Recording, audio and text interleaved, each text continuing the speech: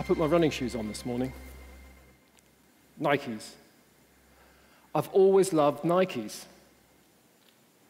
When I was 10, I remember being in a shoe shop trying on a pair. I really wanted them, but they were too small.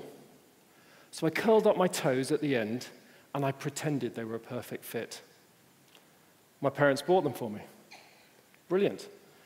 2 weeks later, though, of course, my feet were covered in blisters, and I had to admit they were unwearable. But the weird thing was, I didn't chuck them out. I still loved my Nikes. I loved how they smelled, how they looked, and I put them on a shelf in my bedroom. Very odd behavior. Fast forward 35 years, I'm still in my Nikes. Today, I work for the International Consortium of Investigative Journalists. We're a collaborative network of reporters around the world, and we try and find clever ways of working together to tell global stories that we can't really tell so well on our own. You may have heard of the Panama Papers. We brought together more than 90 media organizations from around the world to study what was the biggest leak in the history of journalism. Our reporting ended up shining a light into some of the darkest corners of the offshore world: tax avoidance, evasion, money laundering, corruption, fraud. It was a huge story, and we were very proud to win a Pulitzer Prize for that work. Then, just as we were breathing out, boom, another massive leak lands. 1.4 terabytes of documents. That's more than enough to fill a university library, probably many times over. Again, it's about offshore. Again, it's about secrecy and tax.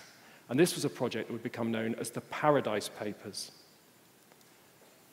Now, I want to tell you one story today from the Paradise Papers and about how we chased it down. So let's start. We've got 1.4 terabytes of data. Where do you begin? You start by looking for patterns. What links Uber, Botox, and Nike? One of the patterns we found. And the answer is they all have subsidiaries in an office block in Hamilton, Bermuda.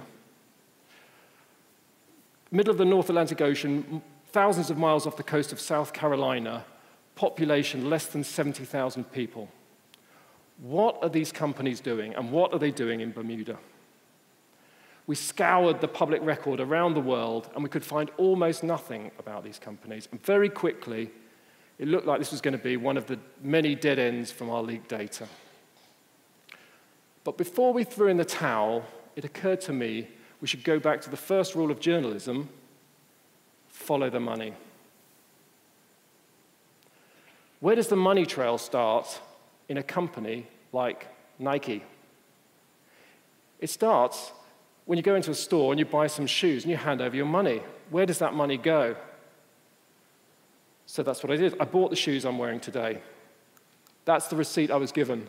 And you can see I paid £49.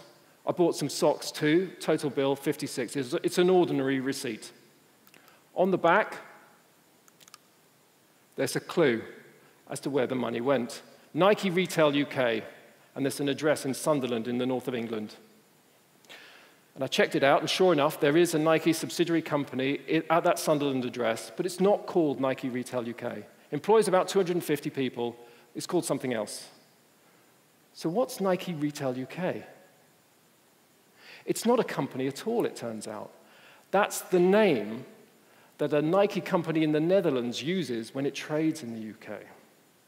So when I went into the store in London and I bought my shoes, I handed over my cash. I handed it over to a Dutch company. This is the start of the money trail. Now, you remember I said I'm part of this international ICIJ international collaboration, so I went away and I shared these findings with my colleagues. And one by one, all over Europe, these reporters, they went out very excited, and they too bought running shoes. And they came back and they studied their receipts, and they found that they'd bought their shoes from a Dutch company. So this is interesting. Now the picture's really, if it's a jigsaw, we've sort of got a corner here that's Europe, and the pieces are coming together nicely, but they're not connected with Bermuda and our leaked data. I just want to pause. We're going to set the unfinished jigsaw to one side for a second. We'll come back to Nike. I just want to think very, very basically about how tax works. We're going to try an exercise. I want everyone in the room to imagine you are a small company. And we're going to split people up. So in the stalls to my left, I'd like the people here to be the small companies of the United States. And stalls on my right, I'd ask you to be the small companies of Europe. And then we're going to have Asia, South America, Australasia, and Africa. All the small companies of the world in the room. We work really hard, and we make a profit. And at the end of the year, we get a tax bill. The rate of tax that you pay on your profits, of course, depends on where you're sat. You don't have a choice. That's how it is. That's how tax works. It's insultingly obvious, and I apologize. But I want to develop things a little now with another scenario. So start again. This time, I want everyone in the room to imagine they're a subsidiary company within the Nike group. We're going to keep the same geographies. So we've got the US here, we've got Europe here, and then we've got the rest of the world. Apologies, this story doesn't focus on you so much. We'll be focusing down here. And back to Europe, the front row, I'm going to ask you to be the Netherlands for us. And on the US side, madam, you in the aisle seat, you're going to be Bermuda. Look around. Everyone else in the house is sat in a seat where they pay tax. There is no tax in Bermuda, so you're very lucky. That is our setup.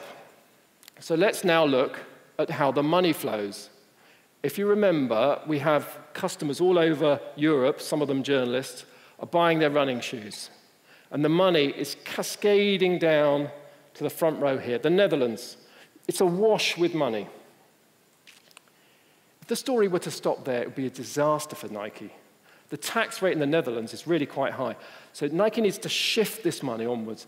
It needs to ship it out of the Netherlands. And some of you will already be anticipating where that money might be going. But it's not straightforward.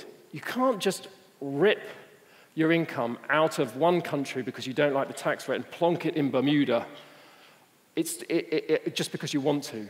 When you transfer money from one subsidiary to another, it has to be a payment for something. And if you've transferred a lot of money, it has to be a payment for something very valuable. So what's the most valuable thing in the whole of the Nike empire? Put it another way, what makes a 10-year-old boy lie about some shoes that don't fit? The answer is the brand. The swoosh down the side of every shoe that they sell. These are trademarks. And these are Nike's most valuable assets. And Nike has very carefully packaged up the trademarks for Europe and put them into just one subsidiary here in the room, Bermuda. That's the key. That's what allows huge amounts of trademark royalty fees to be paid from the Netherlands to Bermuda every year. It's about $1 billion. It's not small change. And to be clear, in Bermuda, there are no Nike employees. That's just the place where the profits get reported. So we take a step back now. We admire our detective work. This is amazing. We found the money trail. But does it matter? This is all Nike money. It's not new money. It's Nike money churning around inside Nike. Who cares when Nike reports its profits? Certainly, Nike doesn't talk about it. I went back through 15 years of stock market updates, and I found only one remark that appeared to relate to our money trail. 5 days before Christmas, 2006, the chief executive is on the phone to Wall Street analysts on the East Coast. It's a routine, regular call, and he's giving them an update of performance. And he just mentions in passing, oh, we've secured a favorable long-term tax deal in Europe. He mentions the Netherlands, but then he quickly moves on. And the analysts, they don't ask any questions. Perhaps it doesn't matter. Let's take a look. I'm going to show you now a chart that shows what's happened to Nike's global tax rate, worldwide tax rate, going way back to 2000. Before I do that, there's no such thing as a worldwide tax. This is the weighted average of all the rates of all you subsidiaries here in the room. So there's the chart. You can see that for many years, Nike's paying 35%, about 35% of its worldwide profits in taxation. And then there's a cliff edge, and it drops. That's the moment when Nike tells the analyst, we've secured a deal in the Netherlands. It's the deal that allows the profits to get shifted to Bermuda. You see this another small dip a bit further on. That's Nike changing its tax haven again. It's not an important change. We're not going to deal with that today. The big picture is that Nike is making billions of dollars of profits every year. And when there's a step change down, more than 10%, 35 to below 25%, and it never recovers, that step change has consequences. It means bigger returns for shareholders. It means bigger bonuses for the bosses. But it means lower tax receipts for governments, less money to spend on schools, hospitals, roads, police, all the public services you care about. Now, if any of that's shocking to you, the incredible thing is Nike's not at all alone. You remember I mentioned Uber and Botox earlier. We found similar behaviors there. In fact, all global corporations are constantly on the hunt for these kinds of arrangements. If you're big enough, this is the game you can play. Remember, we were all small companies earlier, and you pay the tax where you're sat. You can't play the game. So what's being done about this? Actually, we're at a moment of unprecedented change in the world of international taxation. There's a lot going on, but it's confusing. Some countries are actually opening up their rules. They're inviting more profit shifting and tax avoidance. Other countries are clamping down on this kind of behavior. And then there's sort of a large group in the middle who are very confused and seem to be doing a lot of both of these things at the same time. But I want to finish by telling you what the Netherlands are doing. The good news is the Dutch have promised that they're going to scrap their tax rules that have allowed the shipment out to Bermuda. Those rules are going. That's the good news. However, they are deep in discussion. It's not going to happen until 2020, and they're deep in discussion about how the replacement rules are going to look. And they're in discussion, amongst others, with a group called AmCham, the American Chambers of Commerce. And who sits on the tax committee of AmCham? Uber and Nike. So we can hope that the Dutch tax reforms are going to make the world a fairer place and fingers crossed and everything. But there is a chance, I've got to warn you, that I'll be back in a couple of years' time with a tale to tell about what the Netherlands and Nike did next. Thank you.